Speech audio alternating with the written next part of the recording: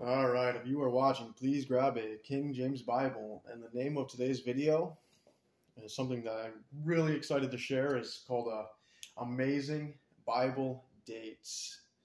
And if you watch this and you're not a believer in the words of that book and not a believer in Jesus Christ, and you still don't believe after this, and you say, oh, that's just a coincidence, then I believe you are probably the person with the littlest amount of faith in the world. You probably have more faith in a false concept called evolution and a fairy tale like that than you do in God, which is just really sad.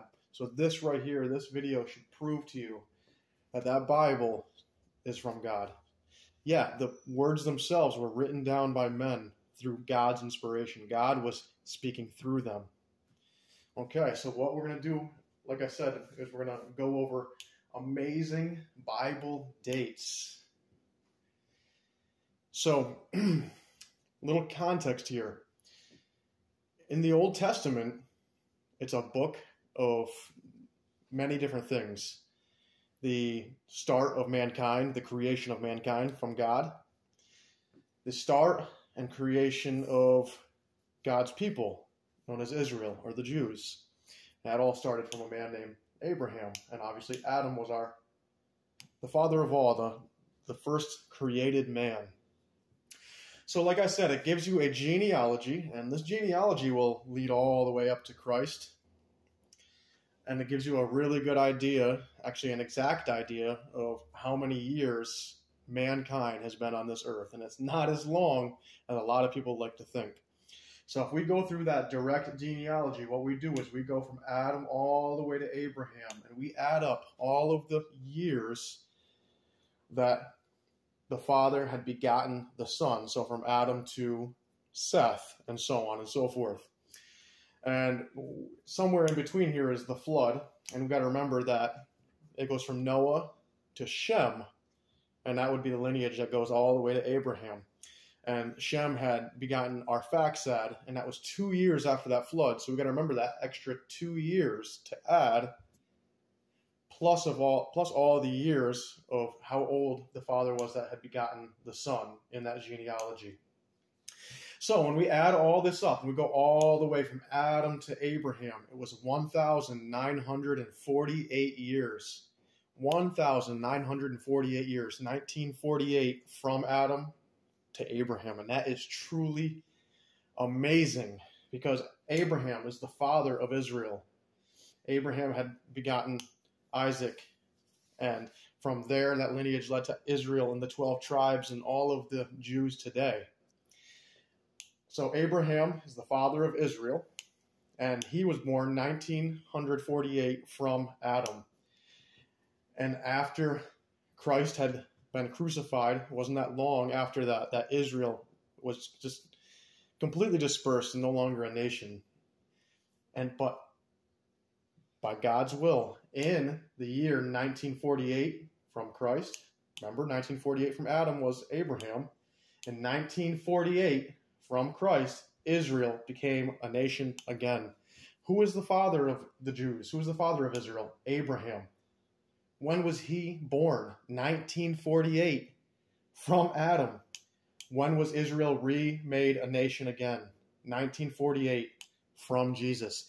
That is truly amazing, and that is not a coincidence. God does not work in coincidences. He works in absolute truths.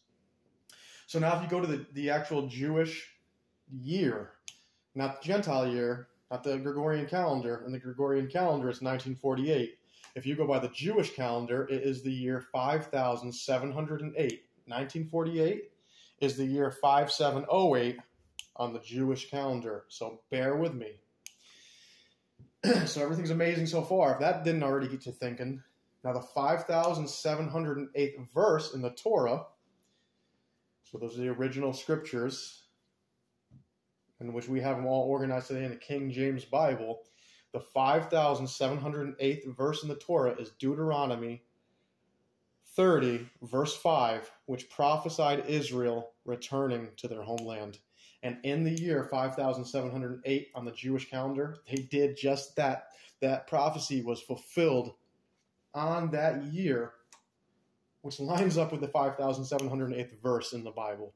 That's just truly amazing. Again, these are not coincidences. And I'm going to read this verse to you right now. So if you guys have your Bible, please go to Deuteronomy chapter 30, verse 5. Chapter 30, verse 5. And it says, "And the Lord thy God will bring thee into the land which thy fathers possessed, and thou shalt possess it, and he will do thee good and multiply thee above thy fathers." Yes, 1948, that prophecy was fulfilled, which again is the year 5708 on the Jewish calendar and is the 5,708th verse in the Torah. This is not coincidence, my friends. So now what we're going to do is we're going to jump forward to the New Testament, and we're going to hear a few things that Jesus had to say. Jesus spoke of this generation that was born in 1948, or to the Jews 5708. He called this generation the fig tree generation. And he said that this generation would see all the things that we're seeing in the world today. He was talking about the wars and the beginning of sorrows. He was talking about everything that's leading up to the end of times. And of course, he also described the end of the world and how everything would be. Now, when I say, and when the Bible says end of the world, it doesn't mean the end of everything, everything's gone. Everything that was built up from sin after sin after sin, creating the condition that the world is in today, that's going to be ended. See, we're going to have a 7-year period known as the tribulation / Great Tribulation, 3.5 years and 3.5 years broken up. It's going to be complete political unrest. And the last 3.5 years are going to be it's the wrath of God. There's going to be a lot of disasters happening on this earth. And of course, you have the Antichrist reigning. This is a man who's going to a lot of people, he's going to look like a hero. But he is not a hero. He's going to implement one world government, and he's going to do a thing where he's going to make people depend on the government so much that they're going to be forced to take what's called the mark of the beast in their right hand or in their forehead. And it sounds a lot like a microchip to me, the way things are being put together. Elon Musk is doing all this crazy stuff with Neuralink. Best piece of advice is never have anybody tattoo or put anything in your forehead or your right hand, ever, because you will go to hell if it's the mark of the beast. It makes that very clear. So Jesus Christ is talking about the last days in Matthew 24, 32 through 34. He's talking about the fig tree generation that was born in 1948. So we're going to jump forward. So we're going to go to Matthew 24, starting at verse 32. It says, "Now learn a parable of the fig tree." He's talking about this generation right here. "When his branch is yet tender, and putteth forth leaves, ye know that summer is nigh. So likewise, when ye shall see all these things, know that it is near, even at the doors. Verily I say unto you, this generation shall not pass till all these things be fulfilled." What things? The tribulation that's about to fall on this earth. The wrath of God. It's also called the time of Jacob's trouble. It's for the Jews. It isn't for saved Christians. Saved Christians will not be here. Who will be here? The Gentiles who are not saved, and the Jews will be here. But the Christian church will not be here.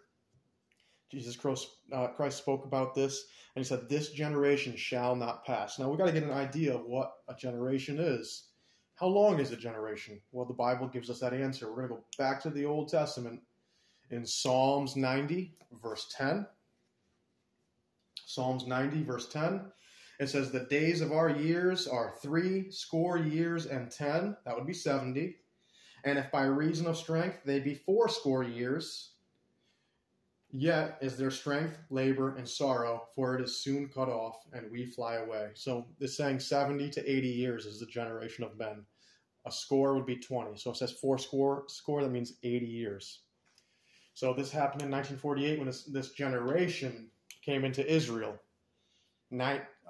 2018 would have been 70 years. And as a matter of fact, 2018, Jerusalem was declared the capital by Donald Trump. And it's funny enough that word is in the Bible when we get raptured, it's at the last trump. I wonder if the Lord has a sense of humor and maybe Donald Trump gets elected president and we go up. Who knows? That'd be pretty cool. But anyways, you get the picture here. God does not work in coincidences. Recap. From Adam to Abraham was 1948 years. That was before Christ, way before Christ. And then after Christ, 1948 years, Israel became a nation again, as the Bible had predicted, had prophesied, not predicted, prophesied. It was going to happen, which again is in the year 5708 in the Jewish calendar. The 5708 verse prophesies that event. Jesus Christ speaks about this generation and says, this generation will see these things happening. And then, lo and behold, 70 to 80 years after 1948, we're seeing all these things happening right before our eyes, exactly as the Bible says it. The LGBT community, quote unquote, I don't like to even call it a community, is wreaking havoc on the political system, okay? This is not coincidence, this is biblical. People that want to say it's not biblical, maybe you should open up the Bible and read it for yourselves. The Lord makes it very clear that sodomy is an abomination. The Sodomites were an abomination to the Lord. And in today's day and age, we are living in what is very similar to the days of Noah and Lot, when there was judgments. If you go back and study what it was like in the days of Noah and Lot, it was filled with violence and sexual immorality. Exactly what we see today, guys. Exactly what we see today. So none of this is coincidence. Study this stuff for yourself. Keep watching this video and check it out. Do the math. All this points to one thing to me. Man, that rapture must be soon. And thank you, Lord. Get us out of here.